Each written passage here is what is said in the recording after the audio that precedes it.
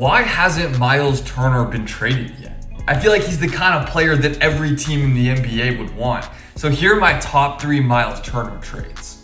Trade number 1, how about just a straight up Myles Turner for OG Anunoby swap? Trade number 2, the Hornets finally get a good big man. They send the Pacers Mason Plumlee, PJ Washington, and a first.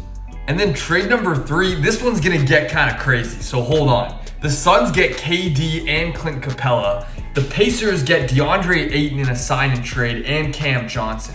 The Nets get Turner, Mikal Bridges, and 5 firsts. And then the Hawks get Jay Crowder in a couple seconds. Who says no?